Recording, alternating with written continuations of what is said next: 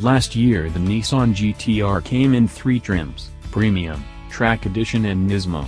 Anyone who wanted on the GT-R ride needed to be 6 figures tall. The entry-level Premium retailing for $109,990, plus $1,695 for destination and handling.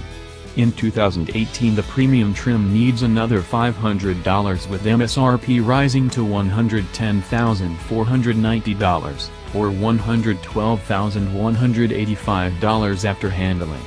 That is before adding one or both of the 2 possible options. What if you're a 5-figure guy who wants to play in a 6-figure world?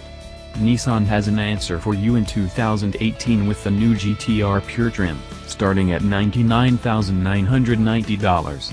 Yes, adding the mandatory D&H stretches the price back into 6 figures, at $101,685. But what's another 2 stacks when you're that close? As for those asterisks in the headline, the Pure is no stripper special. In order to subtract $10,000 from the premium price, Nissan removed the 11-speaker Bose stereo, active noise cancellation and active sound enhancement systems and the lighter titanium exhaust.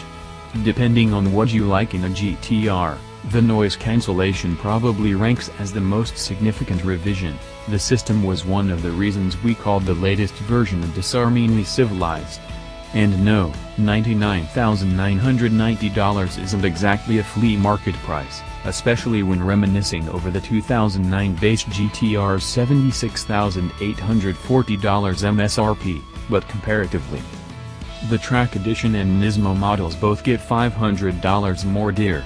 Out-the-door price for the Track comes in at $130,185, the NISMO at $177,185. Every GT-R, even the Pure, now gets Apple CarPlay standard. The options sheet is actually an options index card for the Pure and Premium only. Either trim can be had with an all-weather package with all-season unlocks and a unique coolant-water ratio. The Premium can be spec'd with a black Curo Night interior color and hand-stitched seats.